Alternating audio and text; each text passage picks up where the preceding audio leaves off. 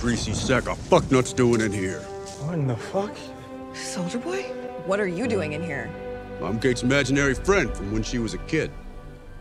Boyfriend, really. I taught her how to jerk off.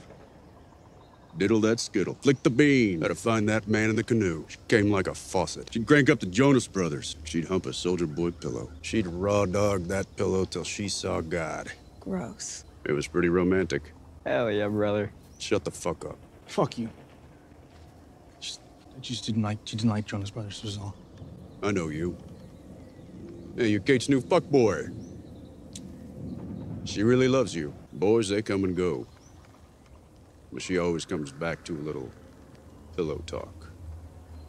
Fuck you. You're a Russian agent is what you are. Andre, bigger shit going on right now. What the hell are you talking about? Turns out you were radicalized by the Russians. Fuck you.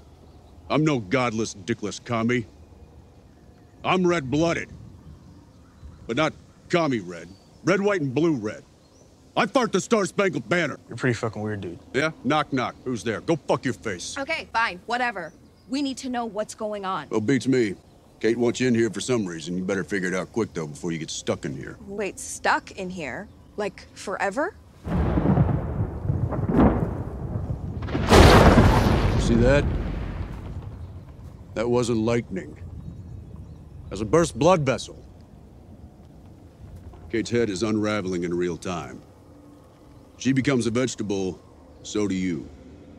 All right, listen to me. You really want to live, then the single most important thing I can tell you